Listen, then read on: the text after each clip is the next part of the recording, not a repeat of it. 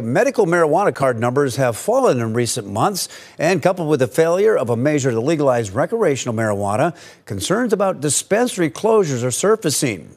This raises the question, how do you close a dispensary? Well, not as simple as just locking the door and turning out the lights.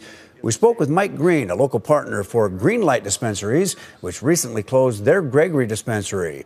He walked us through the process and the requirements that have to be met when closing down an operation. You can find the information in a KELOLAND.com original by Jacob Newton online now.